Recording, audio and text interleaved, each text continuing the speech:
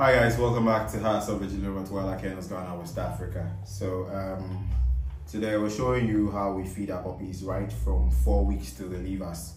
Well, in the last week we changed the diet. I will explain that later on when it's time. So now they are a month old, and then this is what we feed aside the meat. So you've been seeing our meat and the chicken in every post, but that's just 1 or 2 of the meals they eat in a day. They are fed every 4 to 5 hours depending on what we are feeding. So if we're feeding only this for a period of a week or 2, then they eat every 5 hours. So at times I feed them 5 times a day, at times 4 times a day. Every 5 hours they are eating. So then I have some left over here from previous feeding, so I'll mix and show you what I do.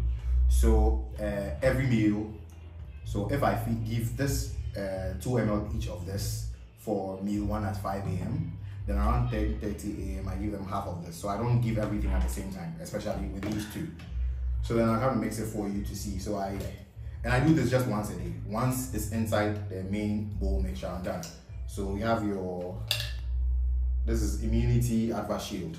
It's 5-in-1 active complex, blah blah, vitamin C, D3, B6, zinc and selenium. So I have 1 of that. And then my zinc, because the puppies are 6 of them, I put 3. And this is a 20, yes, this is 20 milligrams zinc. I use 3 of this. Then so the pure water is Blessed Empire and then Empire Kumasi. I used to use tap water, and they advised it wasn't the best. So I do this. So while it's dissolving, then I do my mixture. So I put all my kibbles are grinded into powdered form. And the last week when they're about to leave us is when I give them the regular sized ones, because most of you guys picking up our puppies will be feeding the regular sized one. So it's grinded into powder. And then the bone meal, I still grind it into powder again, so you can see. And I add just a bit of it. Then I add my Dyne. This my Dyne is almost finished, so I'm not sure this. So I still have to do this. Please, we don't waste anything here. We don't waste anything here at all. Don't waste anything. So I wash my Dyne with my water and I use it. I don't let anything go to it. I'm cleaning it completely. So there you go. So for this litter, I'm not giving them milk because they didn't really take the milk well. It's not every litter, but this particular litter, when I was giving them the milk, they were having loose stool and all that. So I stopped the milk entirely.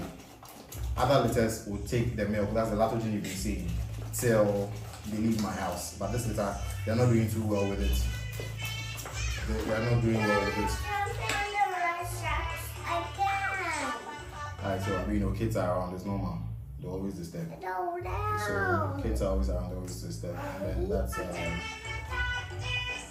so that's me putting the folic acid and the zinc and everything back into this. And then this is what the entire mixture looks like.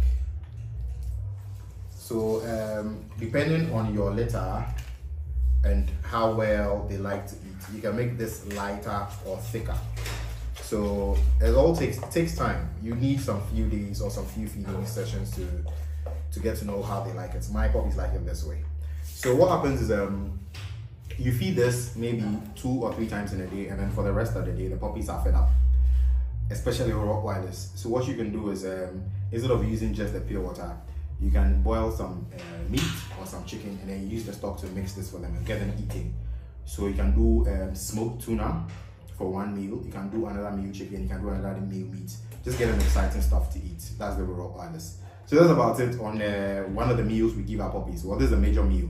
The meat, you've seen that already. And then the chicken, I think I haven't started chicken with this litter yet, so you haven't seen that yet. When I start, I'll make a video for you. Don't forget to subscribe, like, and share our content. Thank you.